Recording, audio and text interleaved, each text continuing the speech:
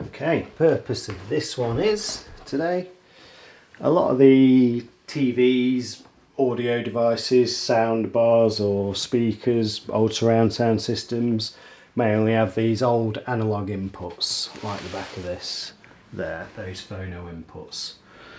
And our modern TVs, like I've got a 2018 Samsung, but a lot of the new Samsungs now, they don't have an analog audio or headphone output. So you can see a digital audio out there, or just flick to another shot of one of my other Samsungs with the digital audio outputs there on the side of it with the HDMIs, but no analog audio outputs. So if we just come closer, I've got a small device here. These are nice and cheap, and I will put a link for one where you can have your wired headphones too as well for the same purpose. So I've got USB power to the DC 5 volt. This lead comes with it. That's from the side of my TV box or One Connect box. You have the USBs on the side of a TV also that you could use to power this. Output, so I've got my phono analog outs. Just remove those. We can see the red and white left and right audio analog outputs there. Okay, so I'll plug my leads back in. This is the digital audio out. You can see the red light coming out of there. That's the digital audio out from the television. That's into the input of this converter box.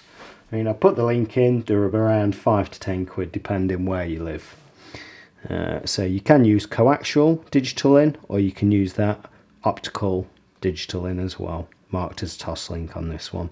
Lights on to show we've got power there. Phono cables.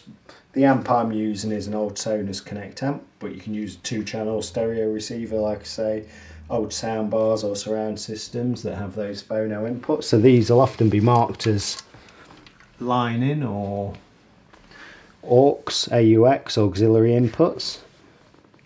So put my red and white back into the inputs there. I've only got one speaker wired for the demonstration, so if I just flick it around, turn the sound up. To murder as many people as he could, and potentially to die in that attempt. That is pretty much filmed it. himself with a replica. Just turn that down again. Okay. So the only other thing that could catch you out, I'll just flick to a TV shot now. Looking at the TV, one thing you may have to change depending on how the TV is defaulted.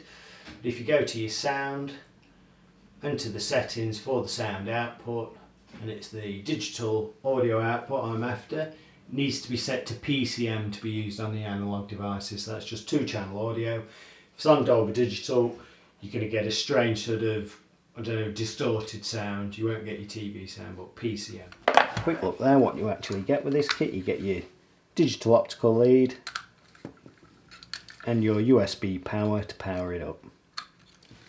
USB power to the TV, digital audio output from the TV.